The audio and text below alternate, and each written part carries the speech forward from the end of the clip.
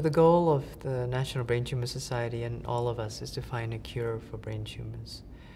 And to do that, we're developing new treatments.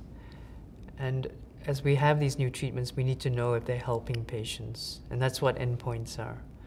So endpoints are whether the treatments shrink the tumor, whether it delays the time the tumor comes back, or makes patients live longer, or improve their quality of life. So all of these are endpoints. The clinical endpoints are basically the benefits of the treatment. So one goal is to more accurately define these endpoints and to understand which are the best endpoints to use for evaluating a new treatment for brain tumors.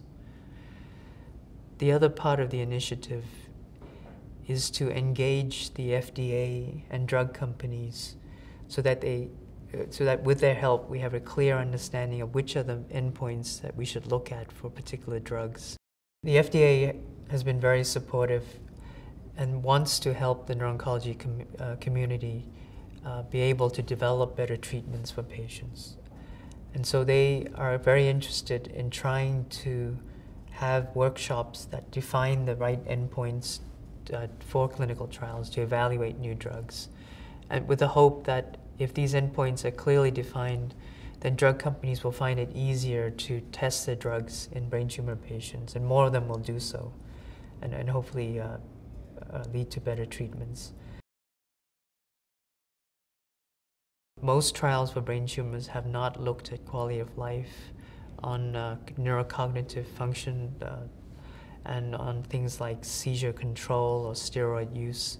All of these things affect the quality of life of patients.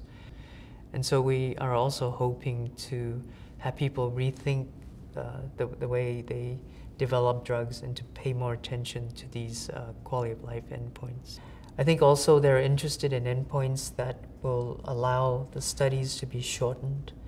So if, for example, if we have a very good drug that significantly shrinks tumors, they appear open to the idea that you can do smaller trials with fewer patients, and if you see clear shrinkage, then that could be a way to get at least accelerated approval of these drugs. I think hopefully this will really revolutionize and galvanize the field. We can have a clear understanding of what trials need to be done to get FDA approval for new treatments, and hopefully there'll be more companies bringing drugs to brain tumor patients.